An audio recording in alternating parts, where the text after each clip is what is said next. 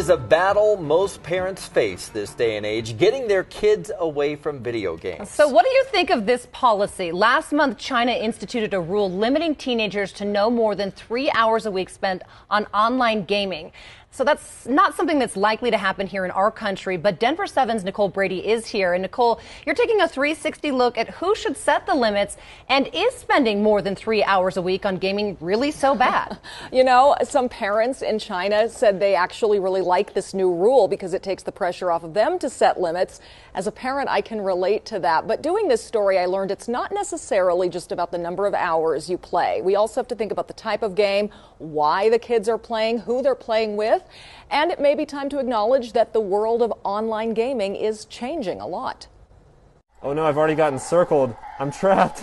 A friendly competition. For me, it's really the social aspect, getting on with your friends and having a good time. Oh, let's go. Oh, we got one. Multiplayer is pretty much everything. Our Discord server for this campus has 3,000 people in it. Video games have always been popular on college campuses for recreation, and now organized esports leagues are gaining more official status. Our esports teams, are really about providing an opportunity for our students to compete and represent the school. You get to travel, you get to play.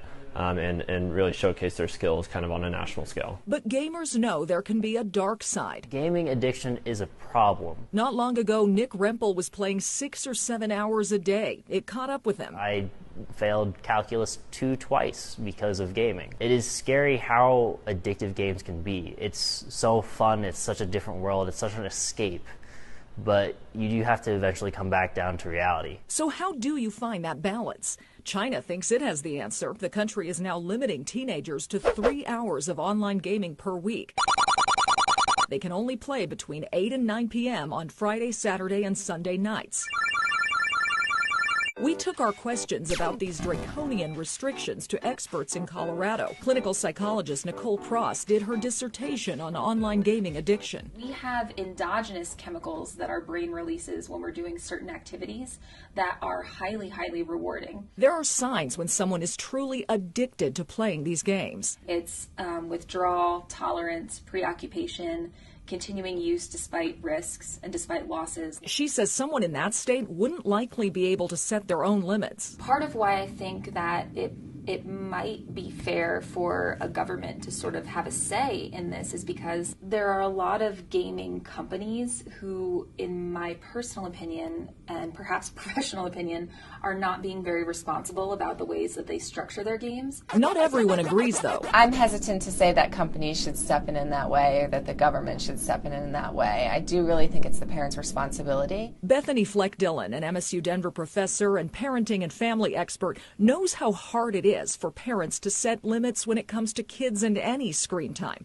But in a world where gaming is only growing, that's what it may come down to. Limit setting is our job as parents. We have to socialize our children so that they are healthy and they grow up and do the things that are beneficial for themselves and society.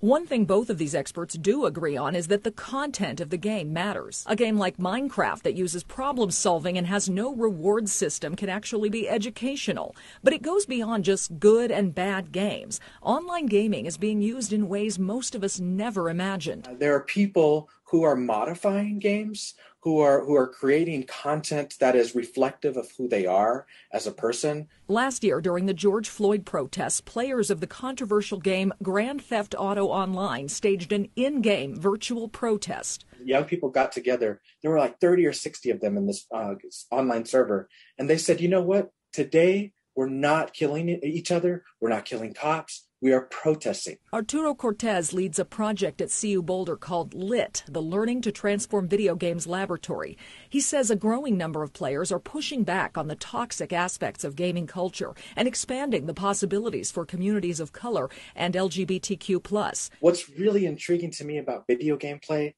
is that people not only are reimagining who they are as a citizen, but they're reimagining what kind of society they want. Do we want to limit that?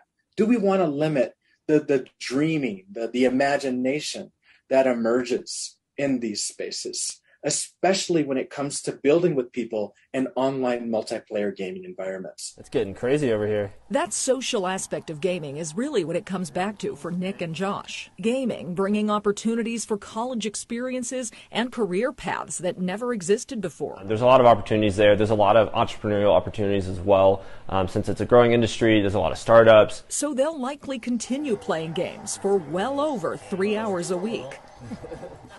And one more note on the economic perspective of this. A study by CenturyLink recently found the average salary for a professional gamer is just under $49,000 a year. That's not even the really popular ones who are making millions from having fans watching them game online. We want to hear from you. What do you think of the 3 hour per week gaming limit, and how are you navigating this issue with your family? Email us at 360@thedenverchannel.com. Yeah, I'm curious to what people have to say. Thank you, Nicole.